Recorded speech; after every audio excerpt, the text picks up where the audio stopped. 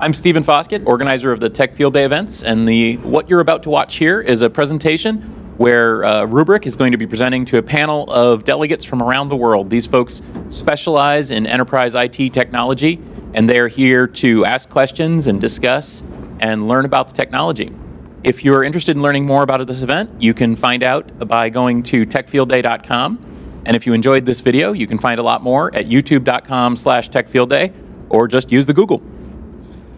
Cool. I think that's neat, the fact that you can keep using that same policy at any layer that you want. It just means there's not a lot of rework required. You're just doing something once and then reusing it over and over.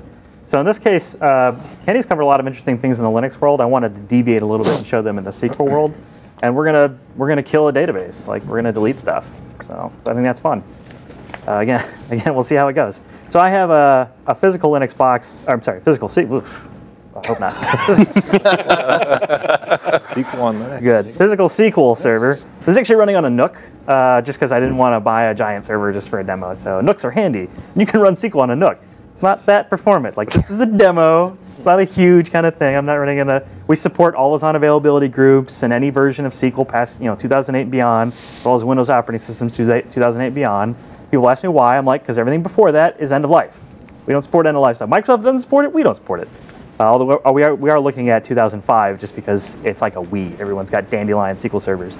Just to clarify, that's 2008 R2, I assume? All right, SQL 2008 and Server 2008 R2, all 64-bit variants. Yeah. Good question. So I'll blow this up a little bit so it's easier to see. And I am not a sports ball fan, but I took someone's sports ball database here, and I made an extra copy so that I don't blow up this person's demo. We got the NCAA TFD12 database. We have 3 Canadians here. They might not know what these other sports things are. And hockey's the only real game worth watching. That and curling. Okay, as long as there's cats. I've seen the little cats meme one where they're anyways. Yeah. So we've got this database here. I've got an extra copy of it that I've been backing up and protecting. I'll switch out real quick just so you can see that. So we've got the NCAA TFD12 database that's being protected using the Tech Field Day policy. If I wanted to, I could change that policy. But you can see it's a couple days old because I just made it for this demonstration, the purpose of this demonstration, right? So we're backing up every 4 hours. And let's kill it, right? So I'm going to go to, because that's realistically what happens for most DBAs. They accidentally drop tables. I know it's not normal, but we're just going the extreme route here. So let's just say you're like, man, I hate the world. Goodbye. Delete. It's gone.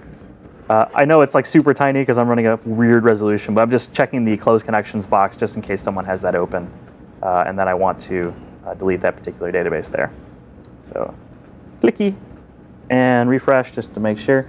It's gone. Not there anymore. No cards up this sleeve. No cards up this sleeve. Right. So then I'm just gonna. Basically the process to restore it is I first found the database that I want. You saw that. I just typed in NCAA TFD12. It comes up. Select it, presents itself here. I'm a super admin. I've given myself God mode over the entire box. I'll use that account just to show that I have the functionality here. So I may say, all right, I want to restore using one of my fulls, which are these little circle blips or full backups. And the kind of progress bar looking thing, the stripe there is the incremental backups. Because I'm actually taking all the logs, fingerprinting them, asking Rubrik what it's missing, and sending over the deltas every 5 minutes and retaining those logs, I believe in this particular policy for 7 days. Right? And you can change that on a per database granularity if desired.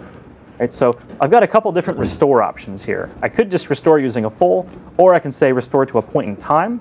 And what we'll do in either case is we'll restore the full database for you, as well as if you wanted an incremental restore, like you wanted, let's say, somewhere in the middle between a couple fulls, we'll go ahead and put the full over there, put all the logs over there, replay them for you, put the database back in place with all the security in the path that you choose. So with a restore, we'll just put it right back in place. If we find that you've done the execution of a restore and the database is already there, we'll go ahead and disconnect it and rehydrate the new one for you. Right? So we'll make sure that all that it's all automated. There's nothing you have to do. If you want to do an export, which I'll do with my other account, which has less permissions, you can put that to any compatible server that's running the SQL instances that would be supported by that database. Cool. So let's restore. I'll pick a full so we don't have to take any extra time there. Just from the log restore element, can you choose a point in time with which to tell it to replay the logs back to? Yeah, I could select, I could use the little slider bar if I'm feeling saucy, or I could just literally type in here, like I want from, 56 a.m., whatever, yeah. We'll handle all of that process. We'll get it back in place. So I'm just gonna choose a full because I'm lazy. We'll take the most recent full. So I select the database, pick a time, go to the little modal choice thing here, hit restore. It's gonna say, are you sure? Are we sure? Is anyone not sure? Do it. Well, forever hold your peace. Do it. And then hit restore. We'll go back here, and I'll refresh, and it's restored. And that's it. So the interesting thing is, come on, that's pretty cool, right? It's all back there. If I drill down and actually look at the security model, we went ahead and put all the users back as well. Right? So all of the SIDs are put back in place. The restore option actually drops it exactly where it was, or drops it, that's a bad word to use. Puts it back in place, the exact path that it originally was found, and you're done. Right? And it's really just a function of how big it is. In this case, I think it's like 40 meg or 400 meg or something pretty tiny. But it would just be a function of how fast can we physically get the bits over, as long as Ethan hasn't screwed up the network.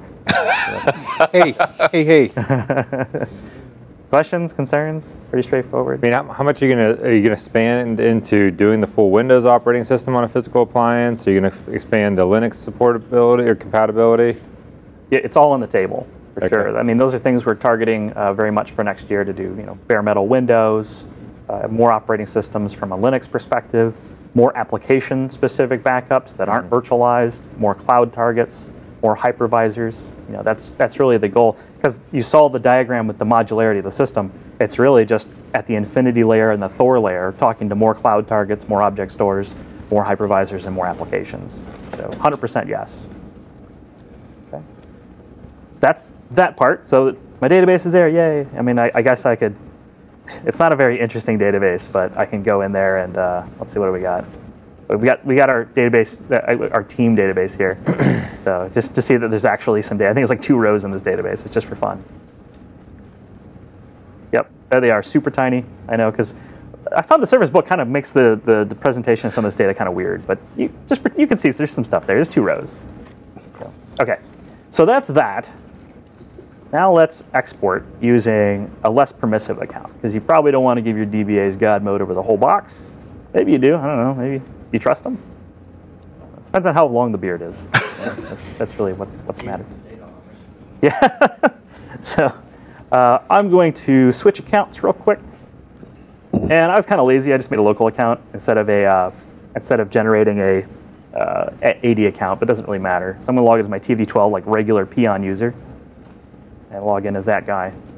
And this is where, all of a sudden it's like, oh, the dashboard's gone. A lot of the controls are gone. This is the, I think, 2 tiers down role that we have. It's more like an end user, where it's really just, here's a search bar and here's all the data you have access to. And I can granularly assign access, or we can kind of sniff that out based on the permissions assigned on the objects. So in this case, I wanted to keep it really simple, so there's not a lot of objects on the screen. I literally assigned one object, SQL Server, assigned one object to this user to control. So even if I went to search, remember Kenny was working with the var log and all that stuff, it doesn't come up. Right? I don't have permission to any of that. So this could be a tenant if I'm an MSP. It could be just internal tenants within my environment, or just, hey, I'm in IT for a while and I don't trust people with anybody else's data. So I could find it using the search. There's my NCAA database, or I could actually drill into this Windows box, the instance, and I actually gave this user full access over this particular database server. So they have access carte blanche over the P Windows 01 box, right? And I also said that the only thing I want this user to be able to do is export data, not restore it, right? So I can say, let's go into that TFD12 data here, or NCAA TFD12 data.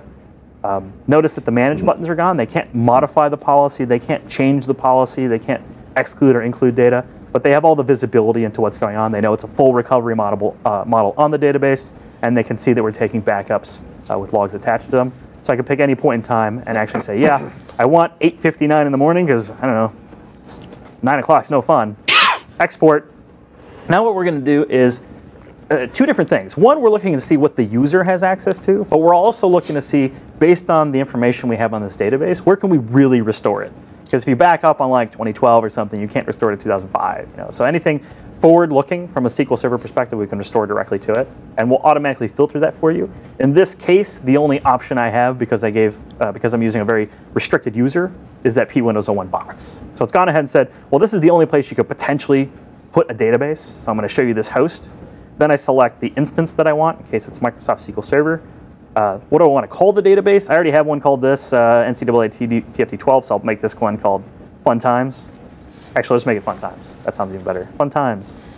And I'll drop it into CWAC TFT12, whatever. Put it right in the root. What happens if you try to restore over an existing database? It will tell you no, because that would be bad. Yeah, unless you use the restore option, and then it'll disconnect the database and restore because you told it to. Right. Otherwise, what will happen in the little alert system, it'll say, not only could I not do it, but here's why, and here's what I found. You know, so if you were to, let's say you don't have write permissions in the file system and you tell it to go to some folder that doesn't exist, it's going to say no. If you don't have permission, period, it could tell you no. If you're trying to restore over some existing file, to say I found an existing file. So the modals, the alerts are very granular and very expressive, which I kind of like. So I said to go ahead and export into the TFT folder there. Let me drop out a full screen here. I'm just trying to make it pretty for you. Let's take a look and see if that's done. So let's go to databases. I don't want this query. And see if it's on there yet. So there's the Fun Times database. Does anyone actually have a database called Fun Times? That'd be kind of cool. I don't know, like, what's going on here? And we see I've pulled up the C:/WAC TFT12 folder, and it's because I didn't change the name of the MDF and LDF, they're just there as the original names in the path specified, so I could override that as well. And that's really it. It could be a reporting server. Some customers like this because they actually just script it out to say every night grab the database backup, export it to this other location using this file name pattern, and then throw it away at the end of the day. And so you can automate that with really just one call to the API. Well, that's pretty much it, right? What I like about the restore is like you really don't have to know anything about SQL instance or anything, or even the permissions, or it's just like restore button, done, which I think is pretty snazzy to go with my title earlier. Questions on that? Game changing. Game changing. You said it, not me, though, so it's okay. I think. I don't know. You agree that it's pretty easy? Is easy like a good thing, or? All right, cool. Other than that, I wanted to have a discussion offline, and we ordered some ice cream. So, Ice cream.